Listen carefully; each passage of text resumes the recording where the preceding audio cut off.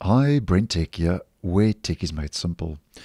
So last week, as I posted, Microsoft released their latest optional update, which was in its final testing in the release preview channel, KB5031455, build 2261.2500, which is going to be rolling out next week, Tuesday, to the stable version. And I'll leave that video down below. Now, as I mentioned in that video, there was no word yet if 23H2 was going to start rolling out with this optional update, which is our feature update for the year, which will bump up the version of the OS from version 22H2 to version 23H2.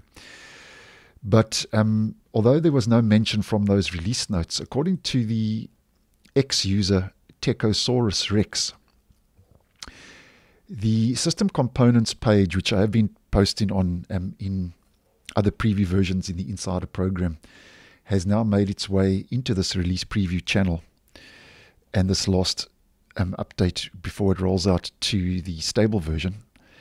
And according to Techosaurus Rex, the system components now, as I've mentioned, are getting their own page and their own system components page, where Microsoft is separating all the system components with, as an example, of the other apps that you have actually installed on the system. Now, if we head to the next screenshot provided, here we can see that on the system page, it's got its own system components, which, as mentioned, if you click on, takes you to the system components page. And even in the start menu, components that are part of the system, like File Explorer, have also got the name system underneath them.